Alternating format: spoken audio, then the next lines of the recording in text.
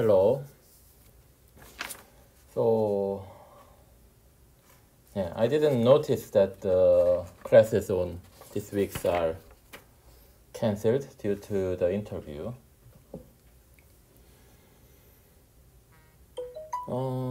Yeah, because since last time we didn't cover the chapter 10, so there are remaining stuffs in the, 10th chapter that we are covering about the independent set. I will conclude the chapter 10 and then probably skip the last, lecture 27. We don't do it, so we will end it in 26. So it's I know that the classes are all cancelled this week, but please understand that we do cover one more lecture this week. Anyway, so what have we done so far? We defined this hardcore model, which is useful for estimating or, useful for, getting information about the independent sets on a given graph. And last time we showed that if we have a triangle-free graph,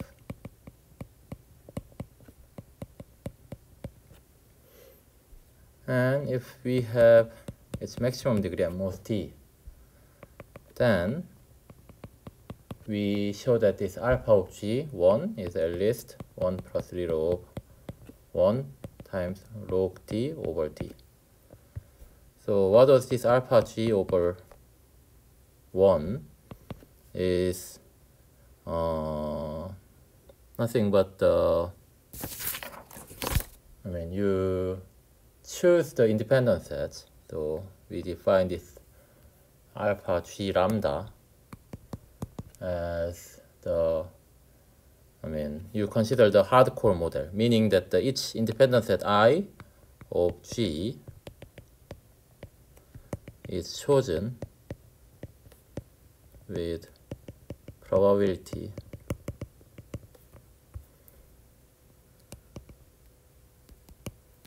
lambda to the size of I over the partition function or independence polynomial of P.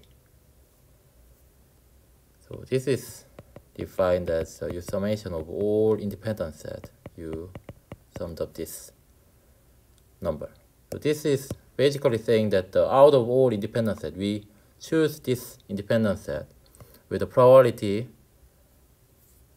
proportional to this lambda to the I.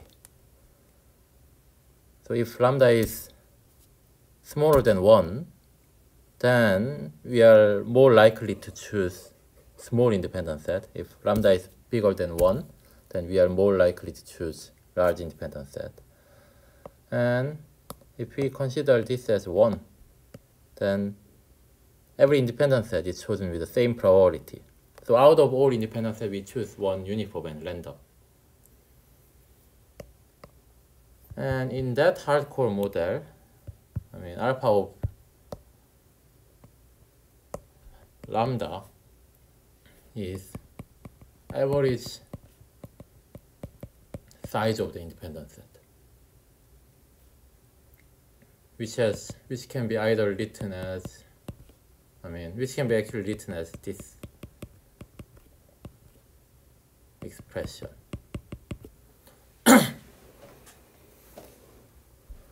And because we can actually write this in terms of this partition function and in some, analytic way, so we can actually estimate it in a more easier way by using some tools from analysis or calculus.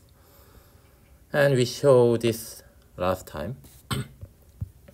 And as a application of this, we can actually show that the Ramsey number 3k is at most more or less k squared over log k, with the constant here being 1. The best known lower bound is like 1 over 4 plus 0 of 1 times k squared over log k by using triangle-free process.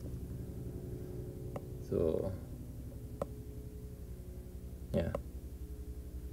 So there is this gap of multiplicative constant m mod 4. Anyway, how we can get this upper bound is what we have to show this upper bound. We have to show that if n is 1 plus root of 1 k squared over log k, then G is on n vertex graph.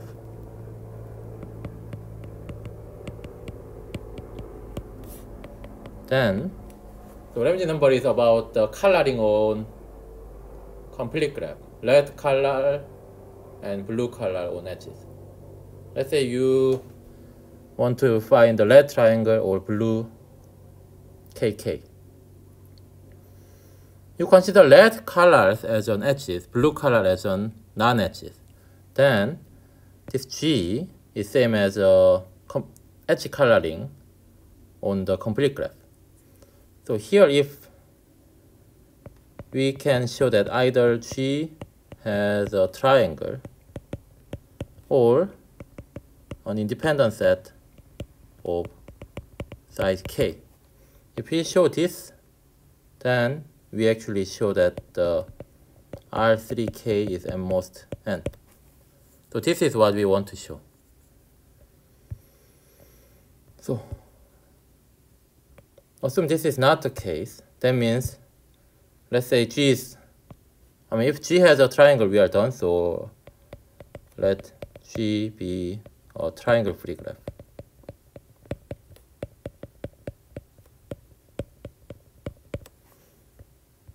Then what do we have? If a vertex V in G has degree k, degree at least k, then what happens? Then you have V and its neighborhood. If there is an edge here, then we automatically get a triangle. So in triangle free graph, the neighborhood of vertex is always independent set. So we find the independent set of size at least k. So we are done. So we assume that the maximum degree of G is at most k. Then what do we get? The previous previous theorem gives that G has a, average size of random independent set there has size at least this. That means there exists at least one independent set with size at least this times n. So this is the fraction of the, fractional version of the average size of an independent set. So it says that it has an independent set of size at least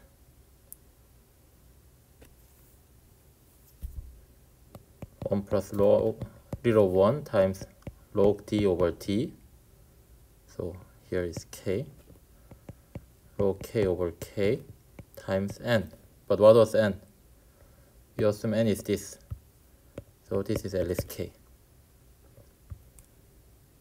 So this case, we have an independent of a set of size k. So in either case, we conclude that if n has this many vertices, then either it has a triangle or independent set of size k. So this is an upper bound, best known upper bound. And yeah, as I mentioned, the lower bound is from triangle free process, which was invented by Jung-Han Kim in KAIST. And he got the Fulkerson medal for Fulkerson prize for that. And later people optimized the constant, which actually gives us this quarter. So originally Jung-Han Kim showed that there exists some constant here, which provides a lower bound, and then later people optimize it. So now, what was our goal? Remember? So one of our goal is to show that among all graphs, all deregular graph G, again, I mean, what's the maximum number of independent set? Is it again the union of complete bipartite graph? Previously, we showed that for all bipartite deregular graph. So among all deregular bipartite graph, union of disjoint union of KDD maximize the number of independent sets. But now we want to show that for over all deregular graphs, not necessarily bipartite. For that, we first want to show the following theorem. So for all deregular graph G and all lambda, we have that in the hardcore model, the average size of independent set, I mean, more of a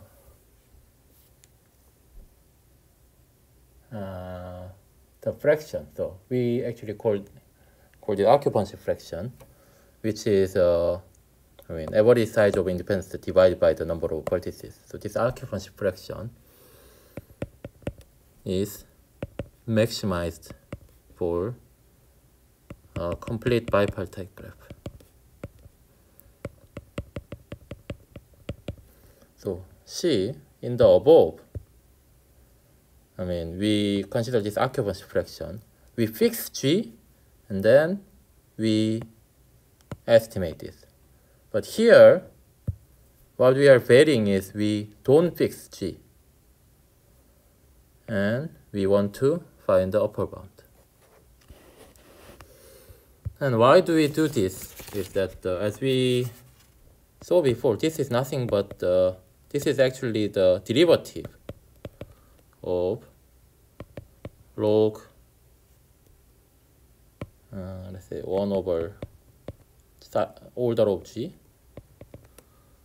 times log of partition function. But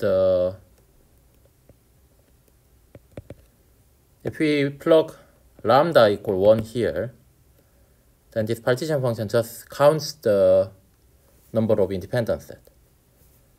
So if we know this, then we can kind of integrate later to figure out information about this.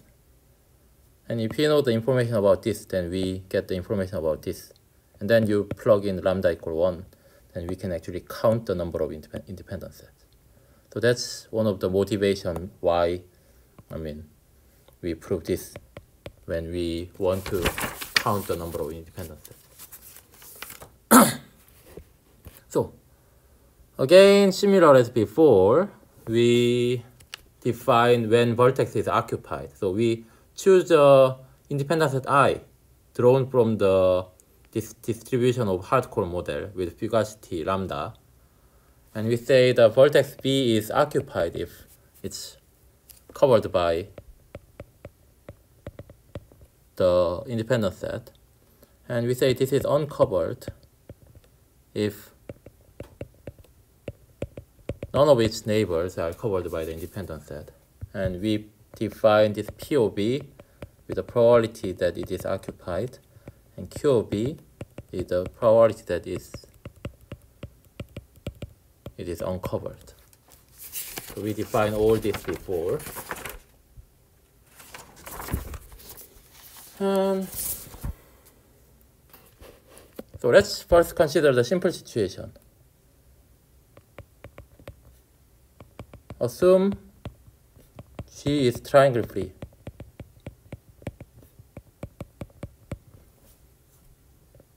Then, previously in the previous theorem, we set up the similar thing, and we use this property to actually show that this alpha g of lambda is same as this, and alpha g of lambda is at least this. But the second at least point,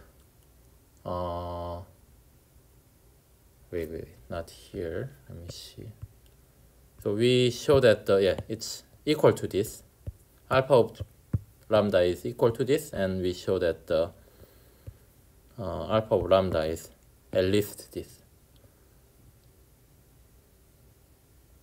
And second, this at least point was coming from the maximum degree MOST, but if we know that this is deregular, this is actually equality.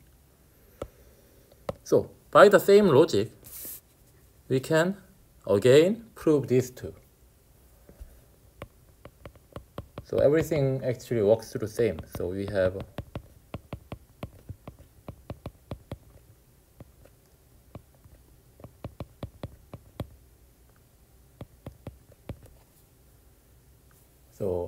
it seems that I forgot to recall what y was.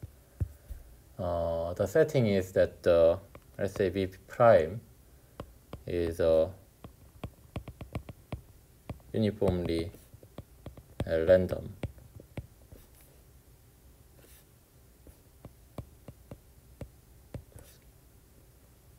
Is a vertex which is uniformly chosen at random, and we let y be the number of uncovered neighbor of b prime. So b prime is chosen at random, I is chosen at random, and we count the number of uncovered neighbors of b prime. So we have this equality, and also we have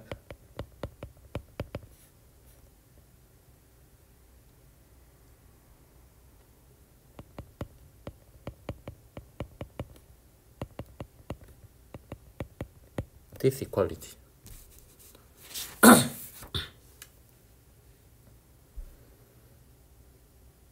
So now what's different? Before g was fixed, and then we want to kind of optimize this to find the best lower bound. So g is fixed. That means lambda is also fixed. No, not lambda. G is fixed. So here, we wanted to find the lower bound on. Give me a moment.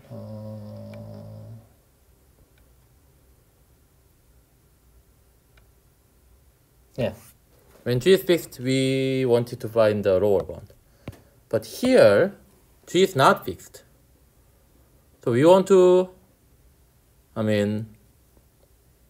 find an upper bound. We want to find the maximum over all G. So now we are allowed to change G, which means we are allowed to actually change the distribution of Y. Before, distribution of Y is fixed, and then we want to find the best lower bound. That was the previous theorem. But now we actually change Y to get the maximum of this number.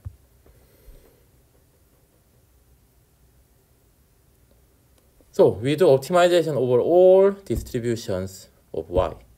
In other words, over all graph G.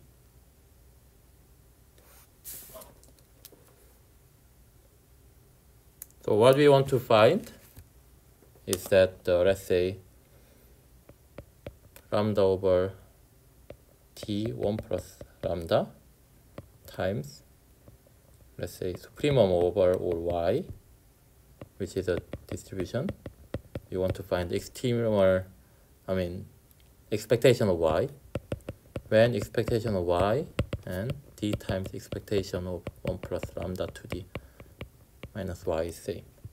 So when these and these are same, so which is encoded here, we wanted to find the maximum independence, expectation of y, and then we multiply this, then that's gives this. So this is clearly an upper bound on alpha of lambda. So we want to find this. But what's this? This is same as, let's say x of I be the probability that y equal I. Then this is we want same as this linear programming. What's this? This is nothing but the say k is from 0 to d, k times x d xk. And what's the condition? So xk has to sum up to 1 because it forms a probability distribution. And of course this y is between 0 and k because this is a number of uncovered neighborhood of this random vertex b prime. But the graph is deregular, so it can, there can be between 0 and d many uncovered vertices. And also, how do you write this in an equation? You take the xk, say expectation of this expression and this expression, say 1 plus lambda to d minus k over t equals 0. So you just take the expectation of y minus say 1 over d you can write it this way. So this is same, meaning that the expectation of 1 plus lambda to d minus y minus d over expectation of y equals 0. And you rewrite this, then you get this. Because for each k, you take the probability that y is k, and then you multiply this, and you subtract k over d. So we want to solve this linear programming. So how do we do this? What we want to show is that this is maximized when x0 and xd are non-negative and left 0.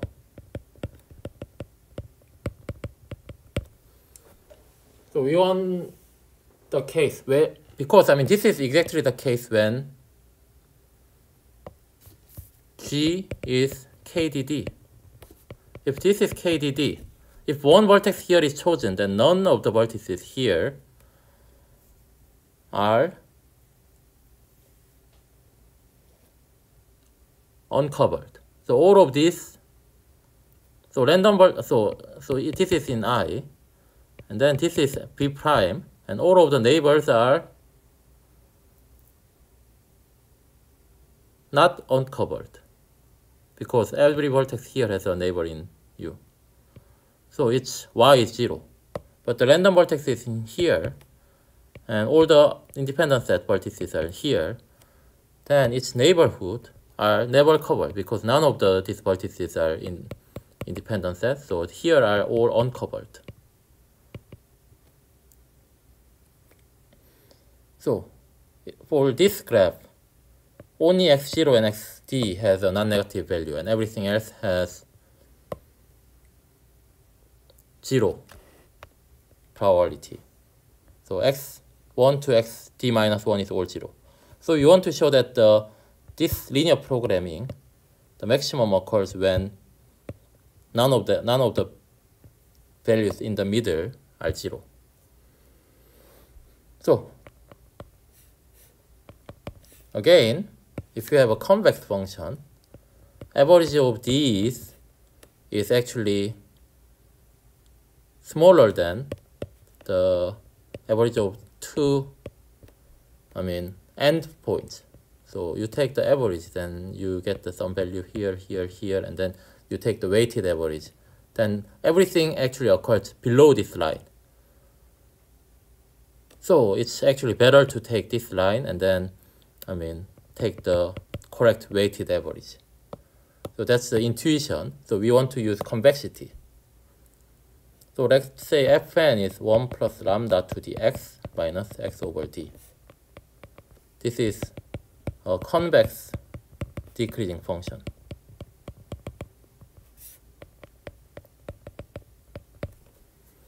What do we know? f0 is 1 and ft is smaller than 0. So let me write it in a better way.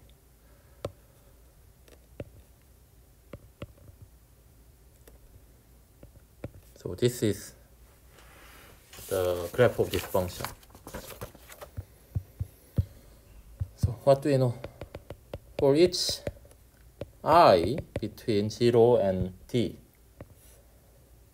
the convexity of f actually shows that fi is smaller than d minus I over t f0 plus I over t ft. So this just says that if we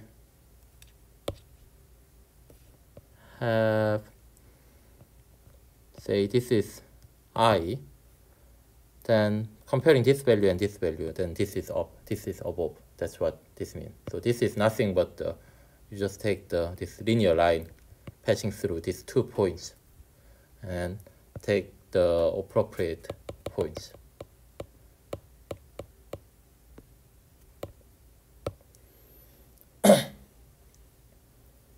So now what do we want to do? We want to show that in here we have a I times, let's say, no. On here we have xi times fi.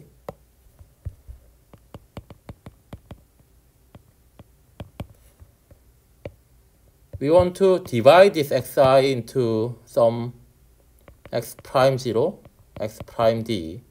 And we want to replace this with 0, and then we want to increase this amount. So x0 becomes x0 plus x prime 0, and xd becomes x prime d.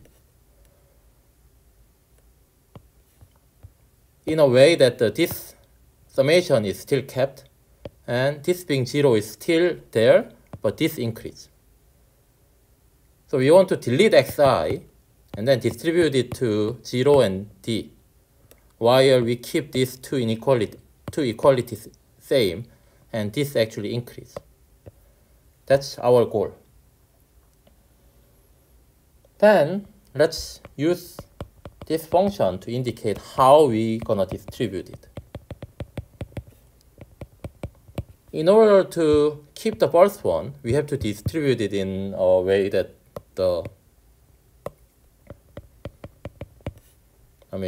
this is a g, then this value we add it here is xi minus g. So we add g to f0 to 0 and this much to d. Then how this change is that the f0 times g increase and xi minus g times fd increase, and we want this to be actually 0. We want to find the g which makes this 0 so that this equation is still true, and while doing that we want to make sure that this increase. But what do we know? We have this.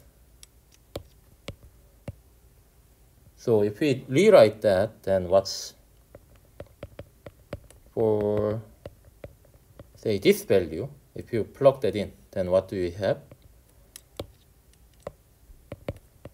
This is d minus I times xi over t f0 plus, if you subtract this from here, then I xi over t ft. Then without this, this is exactly that.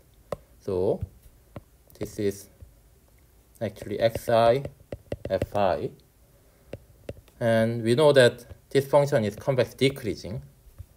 So this is xi ft, which is g of 0. If you plug in 0 here, then this is 0. This is xi ft. So we have this.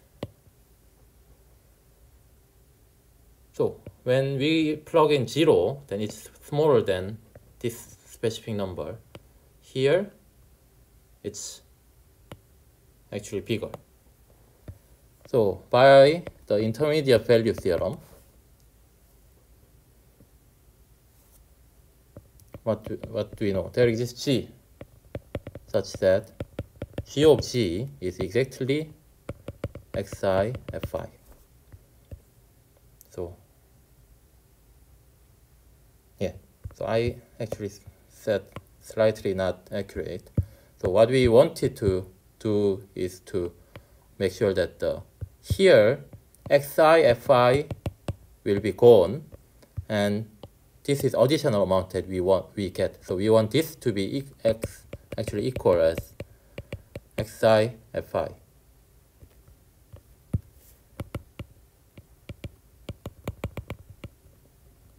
Yeah, and that is actually achieved for some G.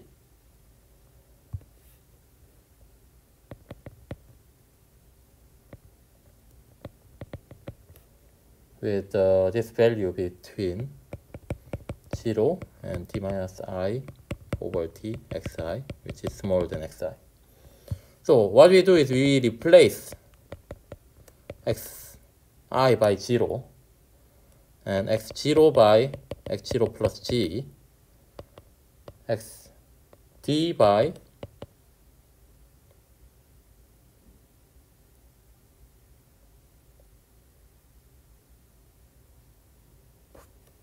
xt plus xi minus g. Then with this new choice, first condition is obvious, still holds. And second condition, by our choice, this also holds. But what's this? So how much it decreases is that so this is from the original one, and you decrease by I xi, and you increase by g x0 plus xi minus t.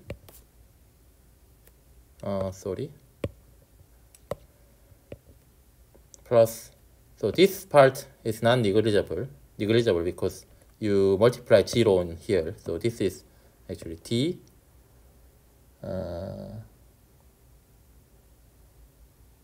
g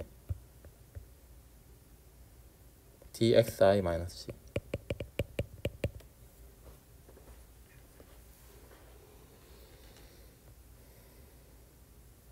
Then what's this?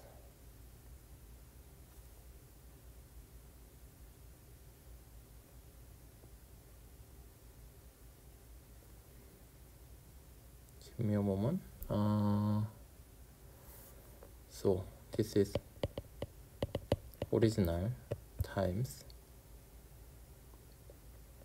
minus ix plus txi minus tg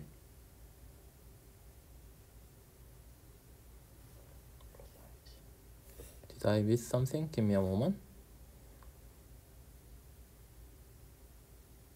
Yes.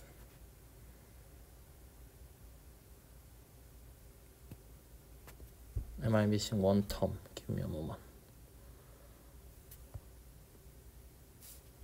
So xi ti is gone. So this doesn't contribute. This is here.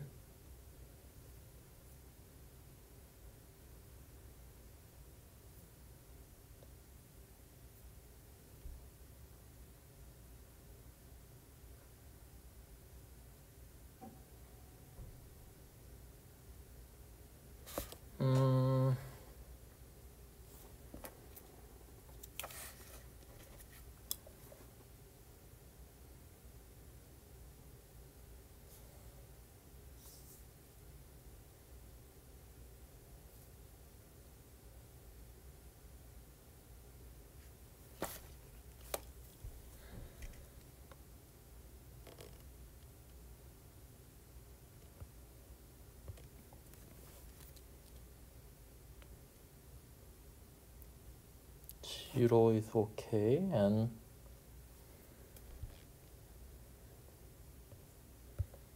xi t times xi g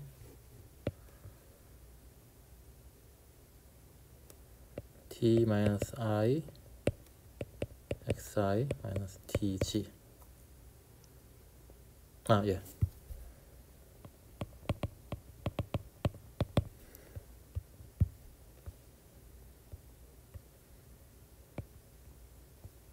So, but what do we know? tg is at most t minus I times xi. So this is what we know. So, yeah. So by our choice, we know this. So we actually add bigger one and subtract the smaller one. So this is as large as the original one. Yes. So we repeat this for all I between 0 and d. Then we know that a maximum occurs when x1 to xk minus 1 are all 0. Now we have only two variables, x0 and xt. Let's say you take one as x and the other one as 1 minus x, and you solve this linear equation, linear programming. This is simple. I will leave it as an exercise, then you can actually show that the maximum is when these values are exactly this. This is exactly when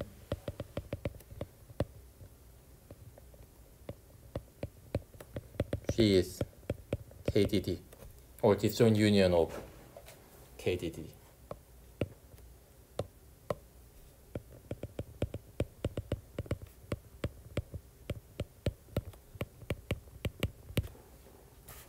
So this proves for the triangle free case. So in the next video we will do for general non-triangle free graph case.